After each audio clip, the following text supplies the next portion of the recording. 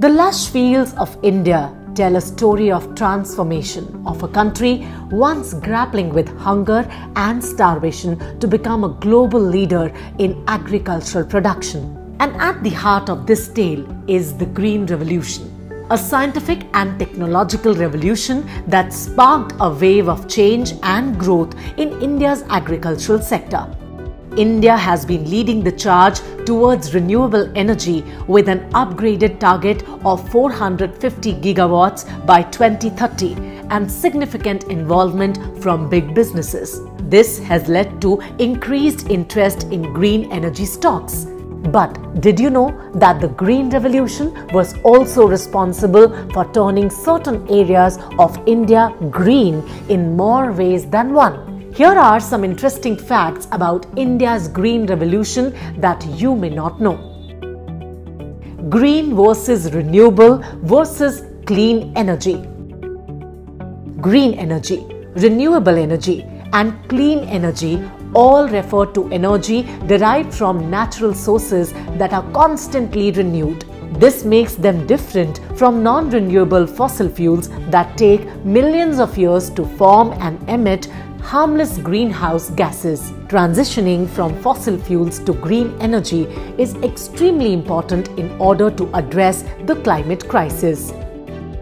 Achieving net zero carbon emission with green energy. India aims to achieve net zero carbon emissions by 2070, with a target to reduce emissions by 45% by the year 2030.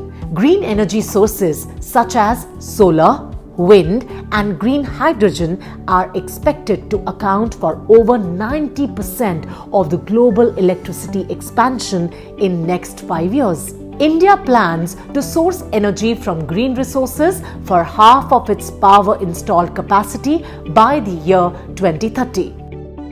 The power, industrial, automotive, aviation, agriculture and other sectors contribute to India's carbon emissions, and green energy can help decarbonize these sectors.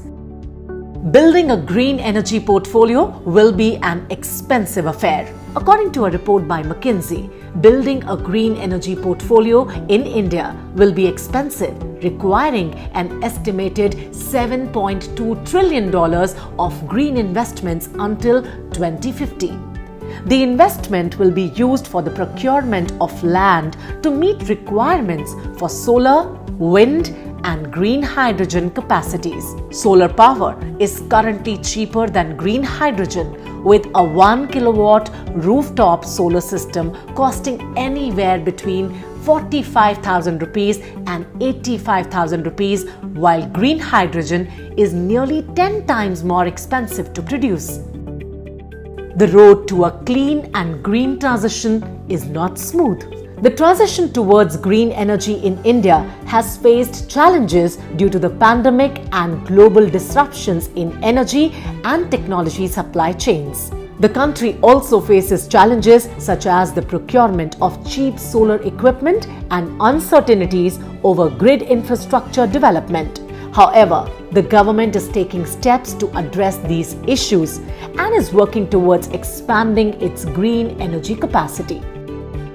Policy reforms leading to green energy adaptation. This has been driven by effective policy reforms such as reverse auctions, lower corporate tax rates for developers, and mandates for utilities to procure renewable power. The government has also invested in transmission infrastructure and support for solar parks to reduce the project development and land acquisition risks. The launch of a national hydrogen mission with an initial outlay of 197.4 billion rupees has put the green hydrogen at the forefront of India's green energy revolution.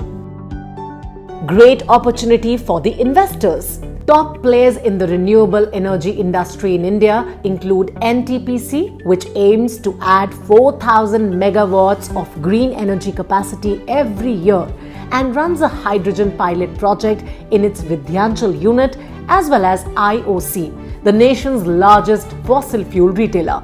Tata Power is also a frontrunner with a renewable power capacity of 2.6 gigawatts and plans to expand it to 15 gigawatts by 2025.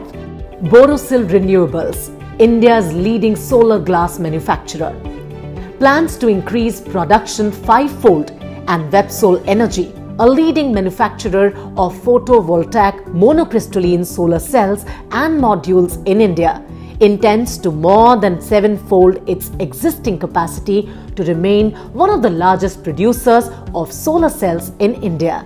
To sum it up, India has the opportunity to make this decade a game changer by accelerating decarbonization while pursuing economic growth. With a well-planned and orderly strategy, India can overcome the roadblocks and create long-term value for industries. It's time for India to seize this opportunity and embrace accelerated growth, setting an example for the world to follow. This decade will be decisive, and India has the potential to lead the way towards a more sustainable future.